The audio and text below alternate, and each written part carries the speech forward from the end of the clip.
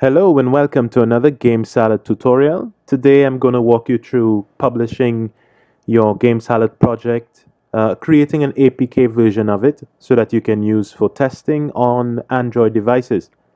So using our example here, let's say you've completed your project and you're ready to test. We'll begin by hitting the publish button, and this will upload your project file to the GameSalad's publishing portal.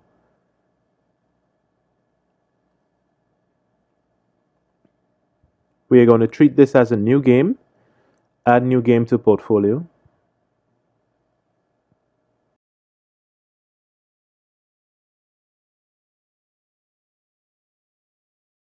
And we're going to select directly under the publisher to a new platform section, Android.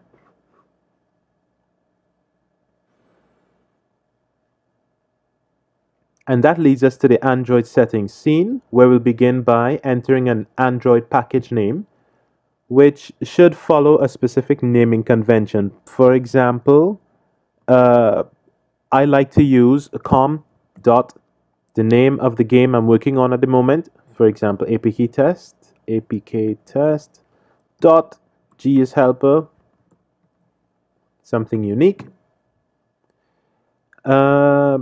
Display name, this is what you'll see on the actual Android device. So we can leave it as apk test. Android version code, we'll set that to 1. Publicly visible version 1. And as at the date of this video, the minimum SDK level required by Google is version 28.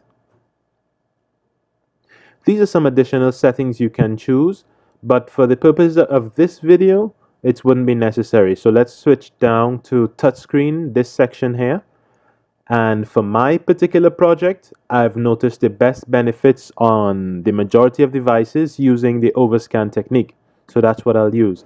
If in your case, stretch or letterbox looks better, you can go ahead and select those. Here would be where you normally upload a custom loading wheel, you know, that little spinning icon at the bottom, or a splash, the start screen, the splash screen image. But again, for the purpose of this video, we'll leave all of that out, including this area, the service configuration area. Now, let's go with generate APK. And we wait on our little notification to pop up, letting us know that it has started. And we wait on the one that also says it is complete.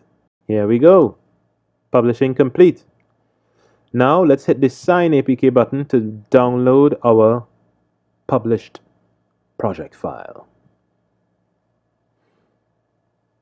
All right.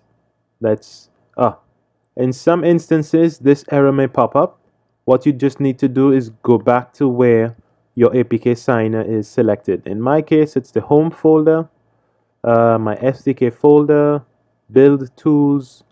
I'm using the 30.0.2 build as at the date of this video, APK signer selected.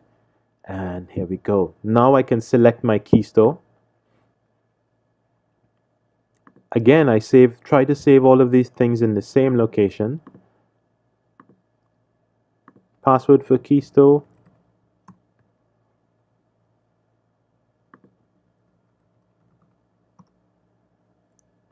Next. And I'm going to save my APK in a new folder on the desktop.